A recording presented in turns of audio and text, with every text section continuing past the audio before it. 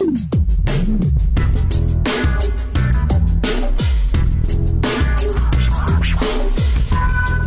part of my food escapades, I'm here at the Green Village Cafe in Oshiwara, a place which promises tasty but healthy food with a lot of vegan and keto options. I'm really excited about my lunch, so do come along and see what I'm having.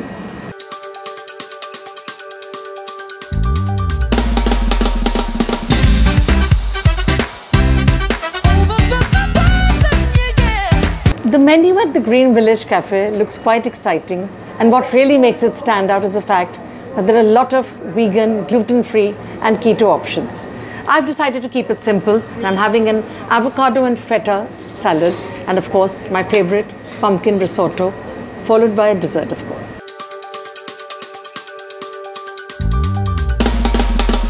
Although I'm a self-confessed carnivore, I've decided to go in for a pumpkin risotto, and this one has really wowed my palate. The pumpkin risotto that I tried here took me by surprise.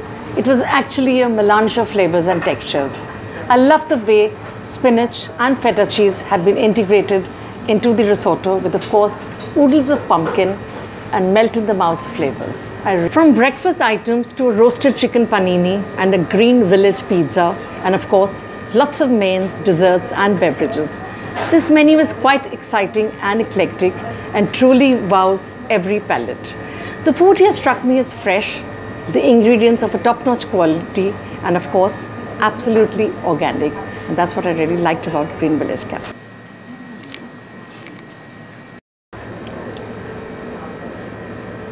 This chocolate keto mousse is certainly quite different from the ones I'm usually used to having.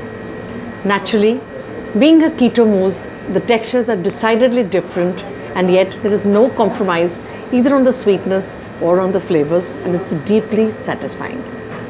Along with that, I'm enjoying my filter coffee.